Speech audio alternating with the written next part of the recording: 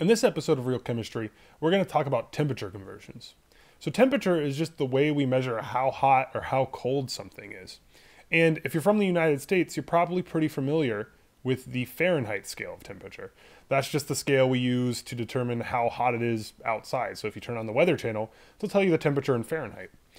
And you're probably familiar with Celsius, which is the temperature scale the rest of the world uses to talk about how hot or cold it is outside. And Celsius is also more commonly used in science than Fahrenheit. A temperature scale that's probably less familiar to most people is the Kelvin scale. And the Kelvin scale is really unique. And that's because it's what we call an absolute scale of temperature. What does that mean? Well, temperature turns out to just measure how quickly molecules are moving. So if stuff's moving really fast, then that's really hot. And if stuff's moving really slow, then that's cold. And if you think about how cold could something possibly get? Well, if all motion stops, so it's going fast and colder, eventually motion stops. That's as cold as we could get. And what Kelvin does is it says, let's call that 0 degrees when it gets as cold as possible. So Kelvin sets for its 0 point absolute zero, as cold as you can possibly get. So those are the three temperature scales that you'll commonly see in chemistry. And Kelvin is the one that's pretty much unique to the scientific field. So in chemistry, we almost always want to use Celsius or Kelvin, but that's not always the temperature scale you use when you take a measurement. So it's important to be able to convert between them. So first, we're going to talk about going between Fahrenheit and Celsius, and then we're going to talk about going between Kelvin and Celsius. So first, going between Fahrenheit and Celsius. I've broken this process down into 2 steps. Basically here, we're just using a little algebra and then plugging in our numbers to compute the answer. So step 1 says rearrange the equation for target temperature. What is it talking about with this equation? Well, here we can see the equation reads F, which stands for temperature in Fahrenheit, is equal to 1.8 times C, which is our temperature in Celsius, plus 32. So what this equation is telling us is plug in our temperature in Celsius, multiply it by that 1.8, add 32, and we'll get out our temperature in Fahrenheit. That's how we do these conversions. So we can see that in this case, our target temperature, what we need to rearrange for, is Fahrenheit. Because the question reads, water boils at 100 degrees Celsius. What is this temperature in Fahrenheit? So we're trying to get to Fahrenheit. So we can actually see basically step 1, which says rearrange the equation for target temperature, is already done. We've already solved this equation for Fahrenheit. So we're done with step 1. So step 2 just says perform the calculation. So all we do is we plug in our number and perform the calculation. So we're going to take 100 degrees Celsius, which is the value given for our temperature in Celsius, and plug it in to this guy right here. So what that's going to do when we write that out is it's going to tell us that our temperature is equal to 1.8 times our 100 degrees Celsius. We're just plugging that guy in, and then we got to add 32 to it. Now, if we do that calculation in our calculator, you'll see that 1.8 times 100 is 180, and then you add that 32, and you're going to get 212.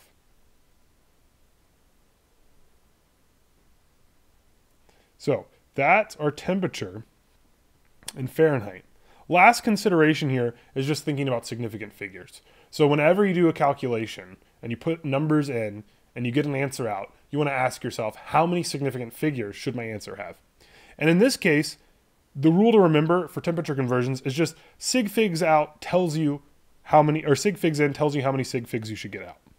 In other words, look at the number you're plugging in. How many significant figures does it have? That's the same number of significant figures your answer should have.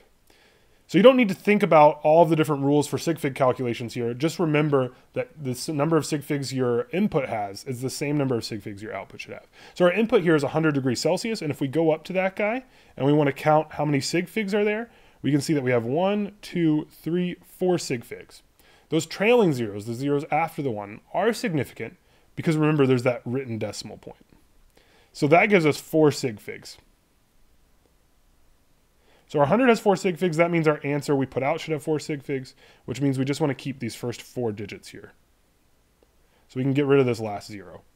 And again, we'll always follow our standard rounding rules here, but since that's a 0 there for our last number written, we don't need to worry about any rounding up.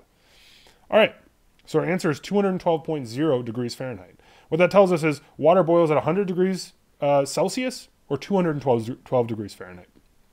All right, now we're going to go the other direction. This next question says, water freezes at 32 degrees Fahrenheit. What is this temperature in Celsius? Well, this problem involves a little more work. We have to do some algebra here before we can solve for our temperature in Celsius. So it says, step 1 says rearrange the equation for our target temperature. And now our target temperature is Celsius. We want to go to Celsius from Fahrenheit. So that means we need to get this C here all by itself. So we want to get that C by itself so we can do our calculation. So how do we do that? Well, if you recall the rules from algebra, we can just subtract 32 from both sides to get rid of that 32 on the left-hand side. So we're going to subtract 32 from the left and right-hand side. And that's going to give us F minus 32 on the right-hand side. And it's going to give us 1.8 C on the right-hand side. Because our 32 minus 32 cancel out. When I take 32 and subtract 32, I just get 0. And over here, all I'm doing is taking F and subtracting 32. So that's why I get the equation below. One more step of algebra here before we're done. We want to divide both sides by 1.8. Why do we want to do that? Well, that's going to get rid of our 1.8 by that C. And remember, the whole goal is to get C by itself. So 1.8 divided by 1.8 gives us 1, and we get rid of that number in front of the C. Remember, when we divide both sides by 1.8, we have to divide the entire left and right side by 1.8. So that's why I'm dividing both F and that 32 by 1.8. All right, so our 1.8s cancel, and what we get out is F minus 32 divided by 1.8 is equal to our temperature in Celsius. Now, what we do is we plug in 32 for our temperature in Fahrenheit, because that's what the problem tells us, that we have a temperature of 32 degrees in Fahrenheit. So when we do that, we get 32 minus 32 over 1.8. And it's pretty easy to see that 32 minus 32 just gives us 0. So we don't even have to plug that into our calculator. We can tell that we have a temperature of 0 degrees Celsius. So again, last consideration here is how many sig figs should I have? Well, remember, the answer I get out should have the same number of sig figs as the number I put in. And up here, 32 degrees Fahrenheit has 2 sig figs. So that means our answer should have 2 sig figs. So instead of writing 0, I'm going to have to write 0.0. And that's going to be our final answer, 0.0. That gives me the temperature with 2 sig figs. So 0 degrees Celsius is freezing, and so is 32 degrees Fahrenheit. That's what we just found out. Okay, so that's going between Fahrenheit and Celsius. Now we're going to talk about going between Kelvin and Celsius. This is actually the more important conversion to get down, and luckily it's also the easier one. The reason it's more important is a lot of equations you'll see later on in chemistry require that you have your temperature in Kelvin. So this is a conversion you'll become quite comfortable with over the semester, so it's a good idea to go ahead and get it down as soon as possible. All right, so our equation here says K equals C plus 273.15. So that's just telling us that the temperature in Kelvin is equal to the temperature in Celsius plus 273.15. All right, and again, we're just going to follow these same 2 steps. We're going to rearrange the equation for the target temperature. Now we're dealing with a different equation. That's all that's changed. And we're going to perform the calculation. So our question reads, water boils at 100 degrees Celsius. What is this temperature in Kelvin? So all I'm going to do is rearrange for the target temperature. What's the target temperature in this case? Kelvin, which conveniently, I already have that guy. So step 1, already done. We've already rearranged for the target temperature because the target temperature is Kelvin. And that means all I need to do is plug in, where I see this C, I need to plug in 100 degrees because that's what the problem tells us our temperature is in Celsius. So we take 100 degrees and then we add 273.15. And when we do that, we can see that we'll get 373.15. And the units there are K for Kelvin. Kelvin is the only temperature scale where we don't use that little degree sign, the little 0 up at the top of the K or F or C. There's no degree sign when we answer in Kelvin. All right, last thing to do is think about significant figures. So remember, sig figs in is the same as sig figs out. So we look at the number we put in, 100 degrees Celsius. And here we see that we have 1, 2, 3, 4 sig figs. Remember, trailing zeros are sig figs if there's a written decimal point, which we see right there. All right, so I should have 4 sig figs, which means basically I want to get rid of this last 5. And that's going to give me, when I do that, 373.2, because we got to round that 1 up since the number behind it is a 5. So we get 373.2 Kelvin.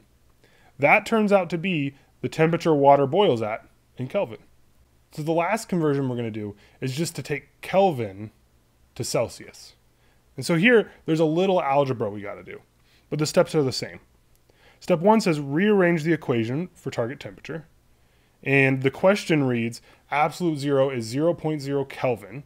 What is this temperature in Celsius? And so we know that our target temperature is Celsius. And so we want to rearrange this equation for that C there. How do we do that? Well, all we're going to do is subtract 273.15 from both sides. And that's going to get rid of that 273.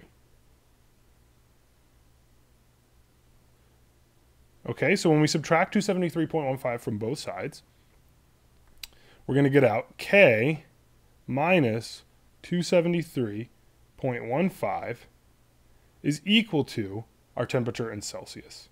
And again, that's just because our 273 minus 273 gives us 0, so that goes away. It's canceled out. And now what we're going to do is we're going to plug in our temperature in Kelvin into this K down here.